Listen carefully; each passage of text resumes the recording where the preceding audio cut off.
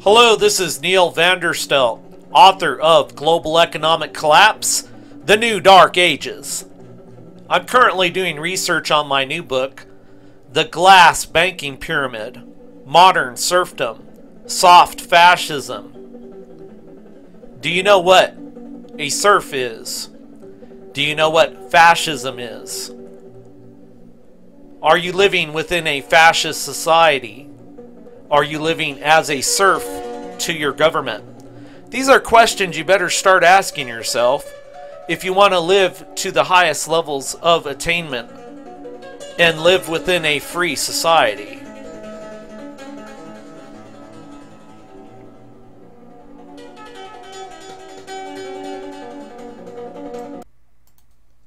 I wrote on my Facebook, I said, notice nobody shared this post that I shared to my American friends. It doesn't benefit Israel. It won't make good propaganda to hate Muslims because these are their buddy Muslims. It's okay for these Muslims to behead people, mistreat women, and yes, own slaves. If this was about Shia Muslims, it would be shared 1 million times by now. Notice not one share by Americans. Shiites don't believe in usury, which is a form of debt slavery. So let's go ahead and watch this by India Today. The 3 Indian men from Kerala who were beaten up by their Saudi employer at a brick manufacturing factory earlier this month returned home today. These youth were taken to Saudi a month ago by an agent in Kerala who promised them lucrative jobs but handed them over to the Saudi man who beat them up. After India Today reported their horrific experience, the External Affairs Minister intervened to repatriate them. The NEA asked the Indian ambassador in Saudi Arabia to locate these youth and arrange for their safe return. We are fortunate that this issue could be solved very, I can say, in a very fast pace. And the External Affairs Minister, Srimati Sushma Swaraj, made a personal intervention. That's what I understand. And yesterday I got the message from the Minister's office that they are coming back by this flight. All 3 of them are back. They are being united with their families, but the future still remains uncertain. I'm sure for all these, because they have taken loans, have borrowed money from friends and family to for their visa and the tickets. But now they are back home. They have nothing in their hands, and those to whom they have to repay their loans will be at their doorsteps in the morning, and they have no answer to give them, and no answers. Even the future remains uncertain. So there's also a lesson to several others who are going abroad for their jobs, also about highlighting several fraudulent agents around you who promise lucrative offers but end up throwing a lot of human beings from India in the hands of these terrorist people. With camera person Jai Kumar, Kirashivan. Okay, so they don't say it very well, but if this were about the Shia Muslims owning basically slaves, these 3 men returned after being beaten by their master in Saudi Arabia. Says they were tortured. Basically what's going on in Saudi Arabia, and you don't hear about in the Western news, is that Saudi Arabia hires immigrants, and it's called kafala, okay? Kafala with a K.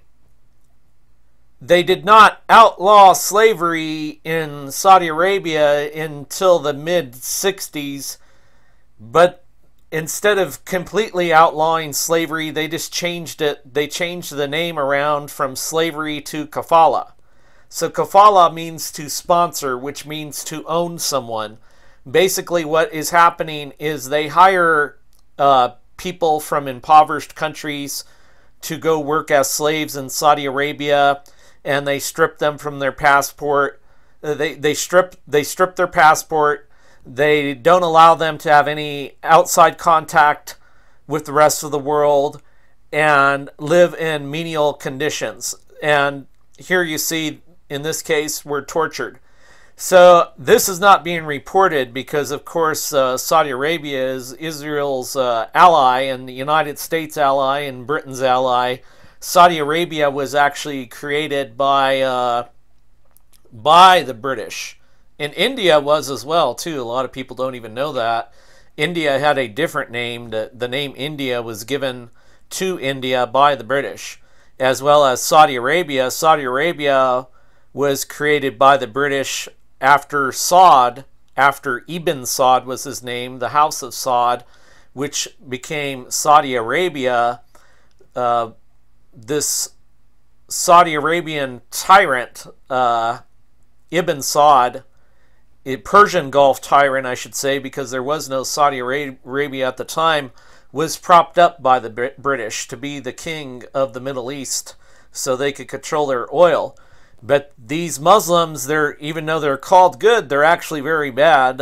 In Saudi Arabia, they behead a person at a rate of one every other day right out in the middle of the street in public. And they practice an extreme form of the Muslim belief system called Wahhabism. So basically, the British and Americans in the West are supporting fascism, extreme fascist dictatorship in Saudi Arabia that includes the ownership of people through kafala, sponsoring, to own a person to their employer, to their wealthy employer, which can who can do whatever they want with them. And this post by India Today is trying to expose that, but it's not shared by the Western media. Thank you for listening. This is Neil Vanderstelt. Please share my posts to other Americans and let them know what's going on here. We're not fighting for freedom. We're fighting for fascism in the Middle East to exploit their oil. And it doesn't benefit you, whatever greedy intention you have, thinking that you'll get something out of it as an American. It won't benefit you financially either. So, whatever greedy reason you have for supporting Saudi Arabia, you're going to end up paying for all these wars, and supporting the big oil corporations are the ones that are making out from the third world slavery going on there to get the cheap oil. The oil prices are going to remain the same no matter where you get the oil from. That's the big secret they don't want you to know about. But it works out better for these big oil corporations to exploit third world oil.